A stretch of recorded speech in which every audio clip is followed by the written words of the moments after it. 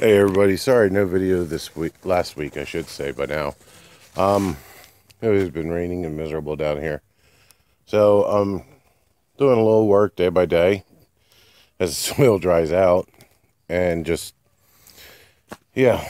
Now, some of y'all might remember from my first video, this entire area was covered with like scrap wood, stuff like that. And I figured put it away. This is going to be just cleared out, and I know that there is a water line. I'm not sure if that's it or not, but when we empty our washer, the water just comes everywhere. I'm going to see what I can do to fix that, but this is all going to become part of the garden area. So there's that small update. All right. So I'll probably try and shoot a little bit more video tomorrow and over the course of the next couple of days. So you have a great one, and see you then. Hey everybody, welcome back. Wanted to show you first little friend of spring just showed up. Look at him, completely doesn't care if we're here or not. I was working on the garden here just a tiny bit and just happened to feel him brush against my hand. So he might be a little domesticated, he might not, who knows. But I'm sure he's not gonna be the last one I see. I mean, I've got a lot of area to cover and I'm doing it with hand tools down on my knees half the time. So I just thought it was a cool little thing to show you, you know. Spring is starting to finally get here, and there's some more living proof. So, I don't know if you can see it, but you can see some of the trees starting to get green. The Spanish moss is starting to look healthy again. And, of course, we've got Mr. Toad here. So, all right, guys, I'll record a little bit more tomorrow, and hopefully by the end of this week, I might actually have a decent amount of progress done. All right, talk to you soon.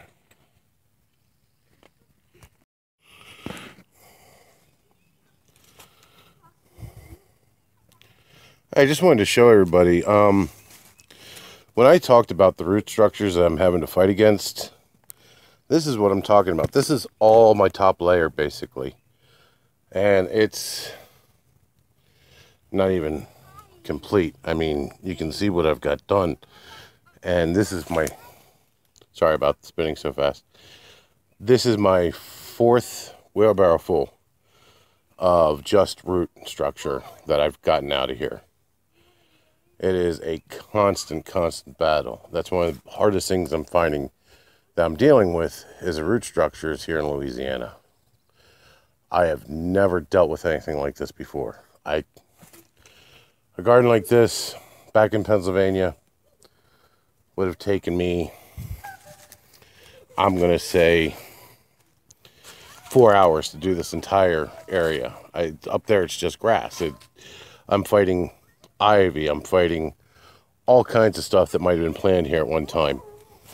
And you can see I'm getting it out, but it's just a battle. So that's one of the reasons it's taken so long. Fighting the weather, stuff like that. All right. So I'm going to let it go for right now and catch us up a little bit later. Okay. Well, I finally got almost everything taken out. And what you're not seeing is there is kale starting to grow. But you're not going to be able to see it. It's way too small yet. Now, if you take a look back there, you'll see that I've got that finally cleared out. I took out 8 barrels full of that weed structure, the root structure and whatnot. And my wife's lonely parsley plant. We found it at Walmart, figured we might be able to save it. But no, it was tough getting all this out, but I think it'll be worth it. Now, seeded anything yet, because where I screwed up over there was the fact that as soon as I took everything out, I automatically put in the kale seeds, decided to let it grow. Unfortunately, I must have missed some small roots, and it's growing stuff in it now. So I've got to wait for everything to come up until that is done and I can pull stuff out. Now, I didn't get started on this yet. Like I said, this is going to be all turned at some point. But my buckets, this one I'm thinking about moving just because I don't think it's getting enough sun. And I don't see any bit of my jalapenos growing at all. Now, my tomatoes, I seem to be doing pretty good with. Those are starting to grow pretty good. I'm going to have to take and transplant those soon so they don't strangle each other out. My mint, I'm seeing a little bit of growth. Not too much, but it's at least encouraging. Let's take a quick walk down here.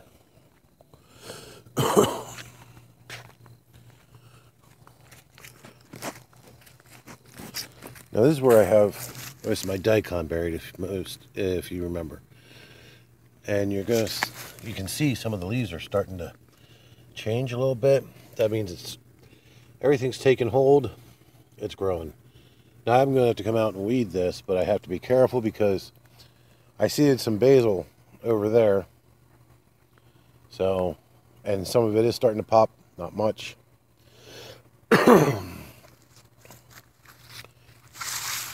I still have 2 daikon in here that after I transplanted, I guess they just figured, oh, hey, let's grow. So, yeah, those are going to be transplanted soon because I've got parsley in there and some more parsley over there. Now, my spring onions, you're starting to see a tiny bit of growth, but not exactly much. I'm going to have to pull some of that out, the weeds and stuff out, and get all that taken care of. I think my 2 things I'm going to work on next week are probably going to be that area and probably start on that. It's just a heck of a mess, but it's got to be turned. That structure's got to come out. Has to be done. Now, guys, it's starting to come along. I mean, little by little, bit by bit. And eventually, this place will look really nice. And I'll be able to grow majority of our food. The other thing we're going to be trying to do is we're going to have the property line reevaluated. Because I am allowed to have chickens down here. And I'm thinking right over there be a real nice spot for a chicken coop. Fresh eggs, fresh chicken. Not sure if I can keep goats down here. It'd be nice. Just because of the fresh milk, the meat, I can make cheese out of the milk. All kinds of stuff. I'll give you a little shot of Louisiana going down. It is absolutely gorgeous here. So, all right. That's enough for right now. I'll talk to you a little bit later. Peace.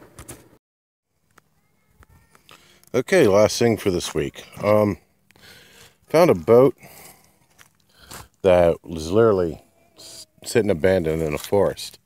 Well, not forest, I'm used to up north. But just hanging out on the property and amongst the trees and stuff like that. This thing will not float. So,